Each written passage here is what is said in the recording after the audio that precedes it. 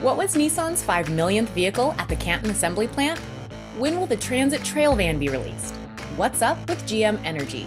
And what results topped our second annual safety study?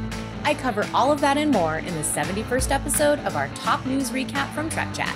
I'm Lauren Fletcher, executive editor of Work Truck.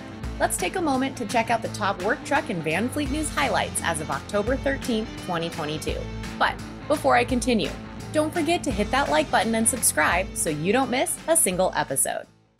Starting out with automaker news, Nissan celebrated the production of 5 million vehicles at its Canton vehicle assembly plant. According to the automaker, this milestone represents nearly 20 years of Nissan manufacturing in Mississippi and paves the path for electric vehicle production, part of the company's long-term vision, Nissan Ambition 2030. The 5 millionth vehicle off the assembly line was a Nissan Frontier. Nissan started production earlier this year for the 2023 model, which features a starting MSRP under $30,000.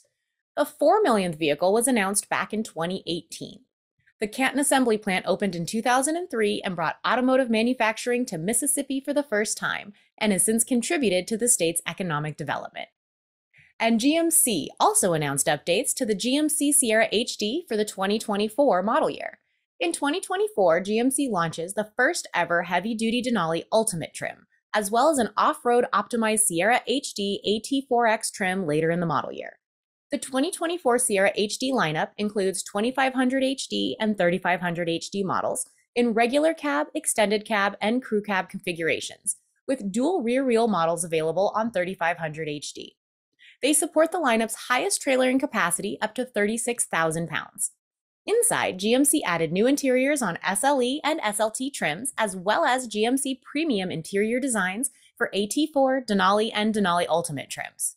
The available enhanced 6.6-liter Duramax turbo diesel paired with the 10-speed Allison transmission now delivers 470 horsepower at 2,800 RPM and 975 pound-feet of torque. Specifically, GMC noted that low-end torque production increases up to 25% compared to the current model for improved towing performance. And in van news, this November, Ford Pro will introduce the 2023 Transit Trail van.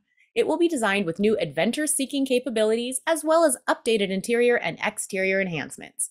The van will be ideal for do-it-yourselfers and distributors. It will be a turnkey canvas direct from the factory. The announcement was made via Twitter by Ford Pro CEO Ted Canvas. Transit Trail will be assembled in Missouri, home of the Kansas City assembly plant, alongside Transit and E-Transit vans. Moving to alternative fuel news updates. General Motors once again made a splash in the news with the announcement of a new business unit called GM Energy.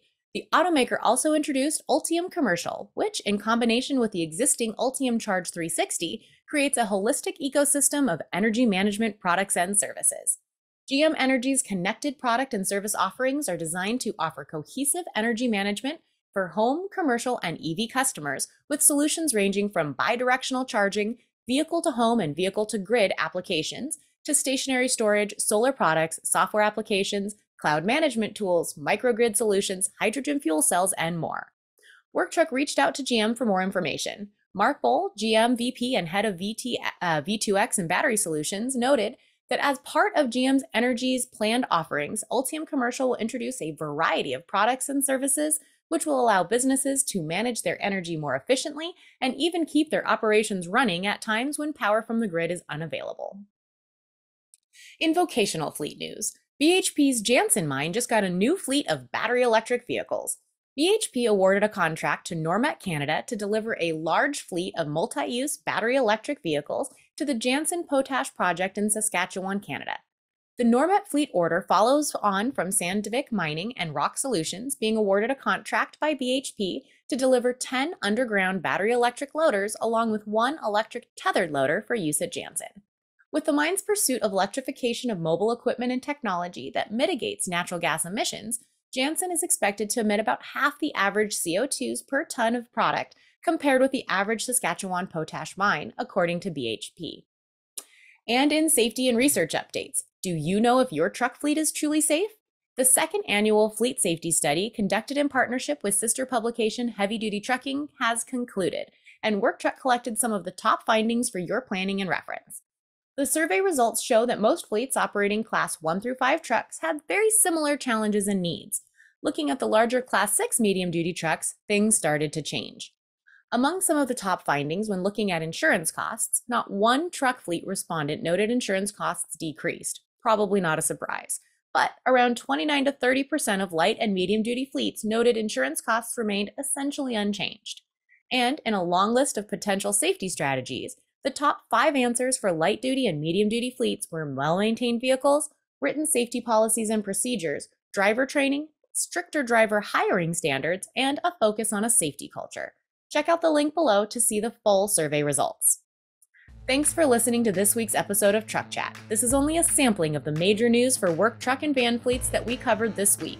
To read it all, head on over to worktruckonline.com and register for Bobbitt Connect so you can sign up for our newsletters. And don't forget, check out the rest of our YouTube channel, subscribe to our podcasts, and follow us on your favorite social platform so you never miss an update from Work Truck.